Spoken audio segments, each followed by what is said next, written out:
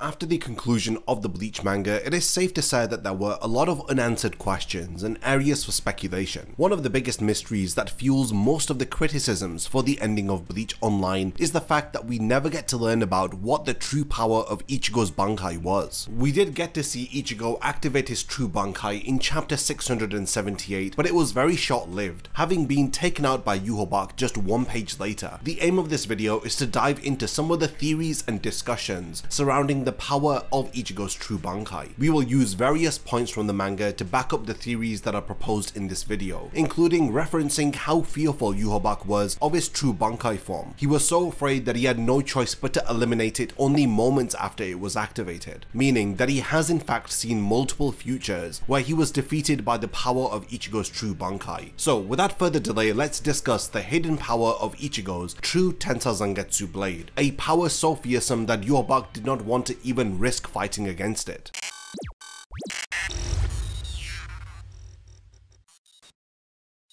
Before the video begins, only 20% of the people who actually watch my content are subscribed to the channel. If you enjoy these videos, then subscribe and stick around for more content just like this. Now let's get back to the topic of the video. Before we can speculate and theorize about the power of the true final form of Tensa Zangetsu, let's discuss everything that we know about it thus far from its brief appearance within the manga. In chapter 678, Ichigo speaks to Yhwach about how he has overcome despair time and time again. This is before he raises both of his blades in the air one on top of the other as he activates his true Bankai form for the first time. After a burst of energy, his dual blades merge into a large blade as it takes up the shape of a smaller black blade which is encased in a white outer shell. Now this form of the new Tensa Zangetsu was immediately destroyed by Yhwach, but after his Zanpakuto is restored thanks to the combined efforts of Tsukishima and Orihime, we see his new Tensa Zangetsu once again as he unleashes an incredible enhanced Getsuga Tensho against the monstrous Yhwach, who at this stage had his powers enhanced after he had absorbed the Soul King. This stronger Getsuga Tensho is a golden blast of energy that was strong enough to cut the leader of the Quincy into two. This single attack did in fact kill Yhwach, but thanks to his powers of the Almighty, he was able to reverse his own death. Now something fascinating happens to Ichigo's Zanpakuto in chapter 684, after Yhwach survives the attack and returns to restart the collapse of the human world, Soul Society and Hueco Mundo. Then following Uryu firing the still silver arrowhead through Yhwach's heart, Ichigo is given the perfect opportunity to kill Yhwach as he charges towards him with his new Tensa Zangetsu blade. The leader of the Quincy attempts to break his sword for the second time, but it ends up only breaking the white outer casing, revealing underneath it a blade that resembles Ichigo's original Shikai Zanpakuto Zangetsu, the very form that I have referenced in previous videos as his false Shikai. Now I'm pretty sure that you can understand where all of this confusion about Ichigo's powers is stemming from. Firstly, his new Tensa Zangetsu blade is revealed to take up two forms, and secondly, we were never told what the power of Ichigo's true Bankai is. Just what on earth was Yhwach so afraid of? Aside from the fact that his new Bankai is really sharp and it can cut really well, what is the true power of his blade? If you recall, Ichigo had all of his Quincy and Hollow powers absorbed by Yhwach in chapter 680, but thanks to Tsukishima, he had these aspects of his powers restored. This was a crucial part of him being able to use the new form of his Tensa Zangetsu again, because Ichigo's Bankai is in fact a combination of all of the different powers that he has exhibited throughout the series. His newly completed Bankai incorporates his Hollow powers via the horn that grows out of his head, which allows him to fire Seros. His Fullbring powers, which we know involves the ability to create objects or manipulate the shape of them with Reiatsu, which he does to form the armor around his body. His inherited Shinigami powers allow Ichigo to channel his Reiatsu into his Zanpakuto, so this gives him control of his internal power, while contrastingly, his inherited Quincy powers allow him to control and absorb Reishi from outside of his body. All of these separate core components of his true Bankai come together to make his Tensa Zangetsu a fairly broken Zanpakuto. However, these individual aspects of his powers and how they are exhibited don't still explain the singular main power of his true Bankai. After years of theorizing and speculating speculating, I believe that the power to overcome despair by shattering the grinding gears of fate is in fact the power of his new Bankai. This allows him to reject fate in a similar way to Orihime, who has a complementary power to Ichigo, which is to reject phenomenon itself. This is how Orihime is allowed to defend herself with her barriers or heal any fatal injuries. There were a lot of fans who were disappointed by the sudden defeat of Yhwach because of the confusing appearance of Ichigo's original Shikai Zanbakudo, but I have explained why this sword had appeared in an earlier video on my channel where I talk about what had happened to Ichigo Zanbakudo at the end of Bleach. I believe that the true power of his Bankai has been foreshadowed within Bleach years before its reveal, via Chapter 0, which was published at the end of Volume 23. Here we learn about Ichigo's desire, and in hindsight how it is pretty plausible to correlate this to the power of Ichigo's true Bankai form. Throughout Bleach, the character of Ichigo is intrinsically linked to the theme of shattering fate. He says this himself to Yhwach, that he has overcome despair time and time again. Somehow Ichigo has always been able to overcome impossible obstacles, as he proves throughout the story of Bleach that he can fight against the grinding gears of fate and not be at the mercy of the cruelty of predetermined destiny. This idea that Ichigo's ultimate power is to shatter fate is prevalent amongst fans, and I tend to agree with them and believe that the power of his true Bankai is to wield a blade powerful enough to shatter fate. During the official Bleach prequel titled Chapter 0 Side A The Sand, we learn about Ichigo's feelings prior to the start of the series, and what he had experienced leading up to his fateful encounter with Rukia in Chapter 1 of the manga. Side A The Sand follows an average day in the life of Ichigo. At the end of the school day, his friends try to talk to him about a TV show, but he has a disinterested expression on his face, that is until he senses that something has happened. This is where the poem begins, as Ichigo leaves school in a hurry. He arrives at his destination to discover spots of blood on the ground, as an elderly spirit tells Ichigo that the boy is gone. Ichigo can do nothing but to helplessly agree with the old man. He says to himself that he can see ghosts, touch them, and even speak to them, but this is all that he could do for them. Sometimes they disappear without warning, like the spirit of this little boy that Ichigo had wanted to give a toy aeroplane to. He says that he doesn't know what happens to them, but sometimes they leave behind spots of blood that only he can see, and there is always this lingering smell of fear. He then admits to himself that no matter how strong he may get, he is unable to protect them. Now, this defeated expression on Ichigo's face should convey to you how much this means to him. Without any words, you can tell that he is deeply impacted by the loss of this boy. Realizing that he is powerless and could do nothing for the boy cuts his heart like cold steel. Ichigo leaves the toy where the boy was last seen, as we later see him encounter the spirit of a little girl. He comforts and reassures her, telling her not to cry, and he promises that he will be back to visit her again. This is a breakdown of the events that occur, and now let's look at the poem, which helps us to better understand Ichigo's problem and how fate is heavily involved with it. The poem is written from Ichigo's perspective, and it begins with "The world changes, it turns. Each time it touches the sun and the moon, it takes a new shape." This is in reference to how with each rotation of the earth, passing of a day into night and vice versa, the world that we reside within changes. We are powerless to stop the world from rotating, and we cannot stop these changes from occurring. This powerlessness is spoken about in the next verse. "The only thing that does not change is my powerlessness." This beautifully complements the first verse, and it emphasizes Ichigo's desperation for wanting to grasp fate by his hands and steer it in his direction. The poem concludes with the following verses. "It's turning. If fate is a gear and we are the sand that falls between those gears, then there is nothing that we can do. So I wish for strength. If I cannot protect them from the grinding gears of fate, then give me a strong blade and enough strength to shatter fate." Metaphorically, our position in the world is described as our life is pulled into the direction of fate and destiny, as we have little control over what happens to us. Just like the sand that is crushed between the rotating gears, we are powerless to stop the gears and are taken in the direction that the gears are rotating towards. Ichigo has seen how cruel fate can be, and it's for this reason that he wishes for the strength to not just protect his loved ones from fate, but to shatter it completely. Now ultimately, it was thanks to Rukia that he had gained power in the first place, and for once he was finally able to fight against fate. He was no longer powerless, and he had consequently intervened when his family were threatened by the hollow Fishbone D, similar to how his mother was attacked by the Grand Fisher, but now he can do something about it. No longer does he have to helplessly stand by, as the spirits that he encounters are inevitably devoured by hollows. Ichigo Zanbakudo allows him to cut through fate and overcome the odds in impossible situations. The crushing gears of fate were broken by Ichigo. His wish to receive receive a blade strong enough to shatter fate was fulfilled. Thus, fighting against fate and destiny becomes an intrinsic theme which always resurfaces within the pages of Bleach. We see the idea of fate brought up during Ichigo's battle against Byakuya, Ulquiorra, Aizen, and even Yhwach. As long as he is wielding his blade, he is able to protect the weak and resist against the crushing gears of fate. During the 1000-year Blood War arc, Yhwach had stated that he has destroyed every Bankai in the future, and that there is no power in this world that can defeat him, as he has already overcome it in every possible future that he has seen. And this is thanks to the powers of the Almighty, which in a way are a physical manifestation of predetermined fate and destiny, as he himself states that there is nothing in the world that he has not already seen and overcome. His ability allows him to alter the future to affect his immediate present, thus explaining how he has instantly destroyed Ichigo's new Tensei Zangetsu blade just one page after it was revealed. From this one precautionary act, we can only begin to imagine how powerful the full extent of Ichigo's new Bankai must be. Yhwach had ultimately failed because he had ignored the vision of the future, where he was actually defeated by Ichigo. In chapter 672, a key piece of foreshadowing is dropped, where Yhwach has a vision that he mistakes to be a nightmare, where he briefly sees that he is confronted by Ichigo in his false Shikai form, the very form that he had taken up after he had awakened his own Shinigami powers following the Shattered Shaft training with Urahara right at the start of Bleach. It was this iconic original Shikai Zanbakudo form that Ichigo had first wielded during the invasion of the Soul Society. This was the blade that he had used, which had given him the power to cut through fate and to rescue Rukia. It is iconic not only in appearance, but because it was the first form that he had taken up after having activated some aspect of his own inherited power, because up until that point in the series, he was using powers that he had borrowed from Rukia. Chapter 672 shows us Ichigo wielding his original Shikai blade to kill Yhwach, the very blade that had manifested in chapter 684 and was actually used to defeat him. Now, I may just be reading between the lines too much, but this is what I think of when I try to imagine where Kubo was going in terms of Ichigo's powers and the thematic direction of his character. While everyone else's Zanbakudos and powers are fairly straightforward and are explained in the series, on the other hand, Ichigo's powers and forms have been ever-changing and constantly evolving. Gradually, he incorporated a new side to his power with every form that he had taken up and each power that he had awakened, which was kind of like a stepping stone leading up to the reveal of his true Bankai and true Shikai. I refer to these forms as true because they combine all aspects of his power. This is what sets Ichigo's Bankai apart from everyone else's in the series. Throughout the 1000-year Blood War arc, Ichigo's Bankai was hinted at being special ever since Iburn and Kilgay had failed to steal it at the start of the series, all the way up until Yhwach had deemed it to be too dangerous to even contend with. Yhwach did say that he had eliminated every Bankai in the future, but he still was willing to entertain them to some extent. Like during his encounter with Yamamoto or Ichibei, he did not end up destroying their Zanbakudo upon their Bankai activations. However, when it comes to Ichigo's Zanbakudo, it appears to be an exception, as his blade was the only one that Yhwach had actively tried to break in almost every encounter that he has with him. Even at the start of the arc, when Ichigo first encounters Yhwach, we see that Hashward ends up breaking his Tensei Zangetsu into two in chapter 515. While Yhwach's ability, the Almighty, may be the most broken power within Bleach, through my speculating and theorizing, we can appreciate the power of Ichigo's true Bankai and understand how it is one of the most hacks powers in the series, even being able to overcome the Almighty. For now, all we have is theories and speculation as for the actual power of Ichigo's new Tensei Zangetsu. We may get to learn more about it if Kubo feels like continuing his work via the upcoming Hell arc of the Bleach manga. Additionally, with the way that we are getting more context and extended scenes within the anime adaptation of the 1000-year Blood War arc anime, there is every possibility that Ichigo's new Bankai will be elaborated upon in anime form, especially if the final battle against Yhwach is expanded upon. Now, we've reached the point of the video where I want to hand over the discussion to all of you. What do you think about the true power of Ichigo's new Tensei Zangetsu? Let me know your thoughts in the comments, and I look forward to reading about if you agree or disagree with my thoughts and speculation. Lastly, thank you for making it to the end of this video, and I can't wait to see you in my next Bleach video.